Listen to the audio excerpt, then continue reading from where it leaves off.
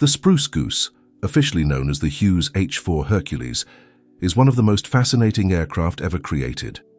Designed during World War II by the legendary Howard Hughes, this massive flying boat was built to solve a big problem, transporting troops and supplies across the Atlantic while avoiding the threat of enemy submarines.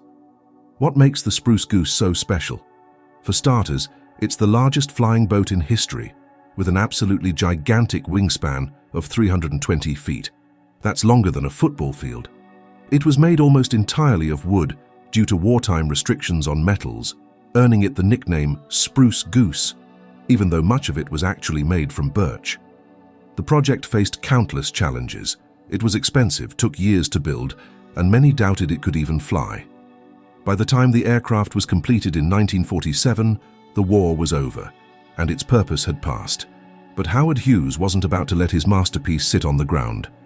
In a bold move, he personally piloted the Spruce Goose for its first and only flight. On November 2, 1947, the massive plane lifted off the water and soared for about a mile, proving to the world that it could fly. Despite its brief moment in the sky, the Spruce Goose remains a marvel of engineering and ambition. Today, it's a symbol of pushing boundaries and dreaming big. It's now preserved in a museum in Oregon, where visitors can see this incredible piece of aviation history up close.